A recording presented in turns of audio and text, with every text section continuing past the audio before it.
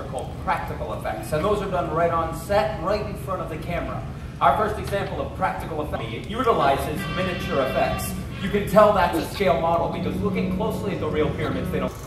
In the terrifying film The Birds, the brilliant Alfred Hitchcock had matte paintings created. So we've shown you two forms of practical effects.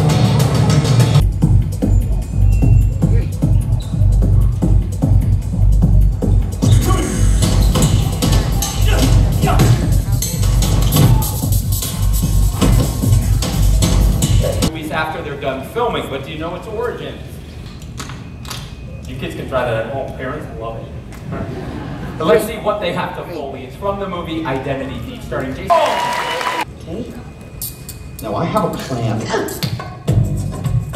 Oh! You gonna feel like that?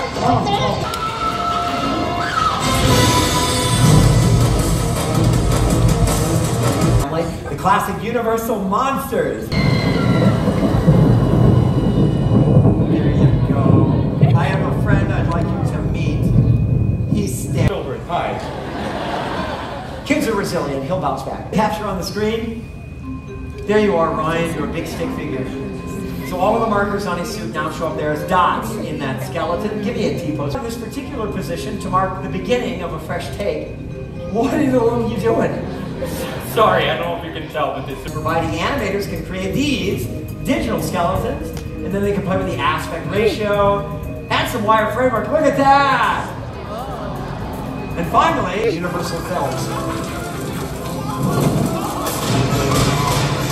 Stunt department back out to show you how they execute a live experience, and they're all currently utilizing highly specialized equipment, gels, formula, all.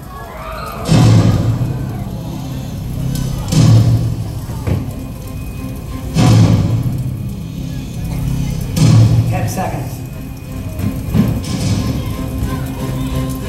15. You're up!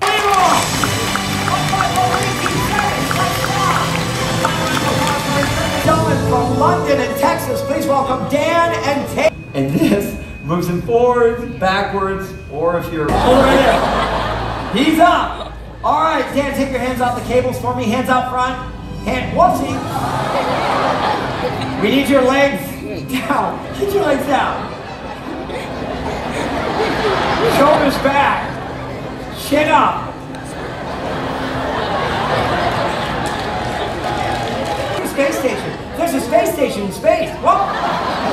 Hit that button right there. We're gonna take him back and start over one more time. Come on back here. I got it. Shoulders back. Chin up. Yeah, you look completely natural. Wait! We're gonna bring you back down to the earth. Come on down again, I got you. That was an awesome flight. I missed